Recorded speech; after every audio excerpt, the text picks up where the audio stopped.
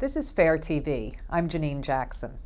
As we've said before, if you want to know what supposedly objective reporters think, look at the advice they give to politicians. The Washington Post's Chris Cillizza had some ideas for Barack Obama's State of the Union address on February 11th.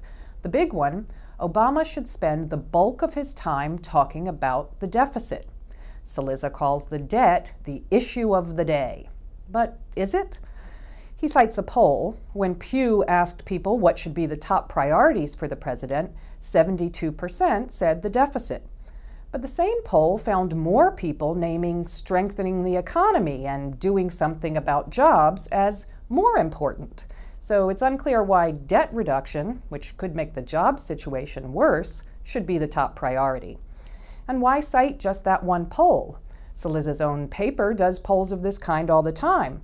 Only the last time they did one, back in August, jobs and health care were at the top of people's minds. But elite media love to obsess over deficit reduction. Cillizza also had advice on what Obama should avoid, what he called pet issues. These included gun violence and climate change. Cillizza thought Obama should pick just one of those, guns, and leave climate to a passing reference. After all, it's just the fate of the planet. Obama's State of the Union call for raising the minimum wage to $9 an hour could be called a lot of things. A small step in the right direction, maybe, or a non-starter, depending. The New York Times called it something else on February 13th. Quote, "It is sure to be politically divisive, especially given the weakness of the recovery and the continued high levels of joblessness." Let's see what divisive means here. We learn that opposition comes mainly from Republican politicians and corporate interests who say that raising the minimum wage burdens job creators. And the Times cites some research that seems to support that idea and some that doesn't. But are the American people divided? Not at all. An overwhelming 70% support the concept of paying people at the bottom of the wage scale more, according to one survey. We went through something similar during the health care debate. Single payer and the public option were presented as risky, and media cheered the pragmatism of politicians who worked against the wishes of the vast majority who supported them.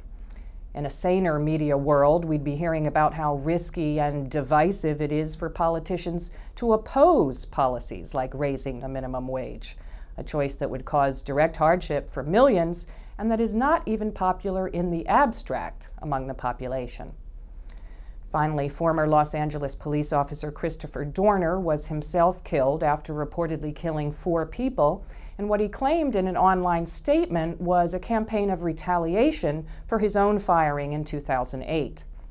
For some, it was easy enough to see Dorner's actions as horrific, while still taking seriously his stated complaint that, despite reported reforms, the LAPD still engages in brutality, primarily against black and brown people.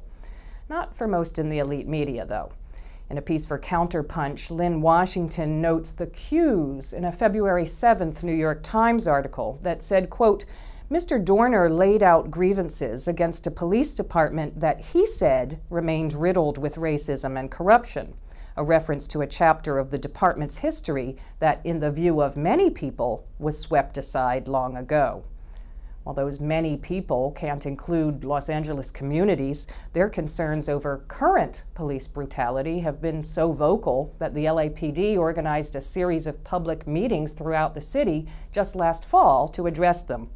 Or even the reporters at the Los Angeles Times who broke the story of the Jump Out Boys, a clique within the LA Sheriff's Department that allegedly overtly celebrates brutality against people of color, including shootings.